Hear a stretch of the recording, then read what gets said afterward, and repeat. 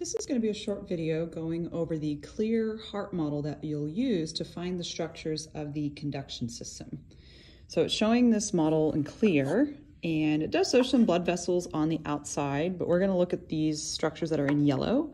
Those are showing us the electrical types of cells that are embedded within the contractile cells, so sending the signals to the muscle cells.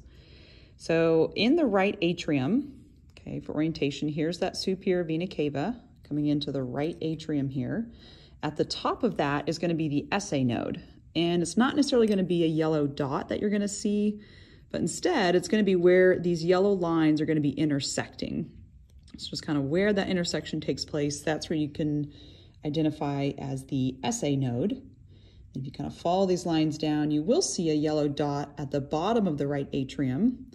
That is the AV node, the atrioventricular node.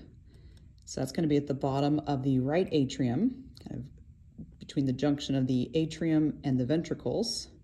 So you had sinoatrial node, you could say SA node, atrioventricular node, AV node, and then this yellow line is showing the atrioventricular bundle. You could also say AV bundle or bundle of His.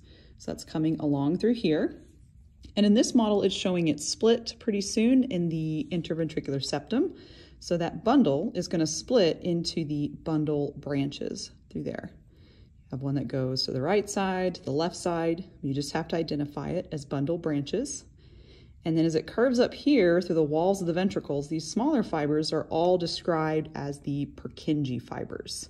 You could also say the subendocardial conducting network, or you could call it the Purkinje fibers. All right, so those are the structures to know on this clear heart model.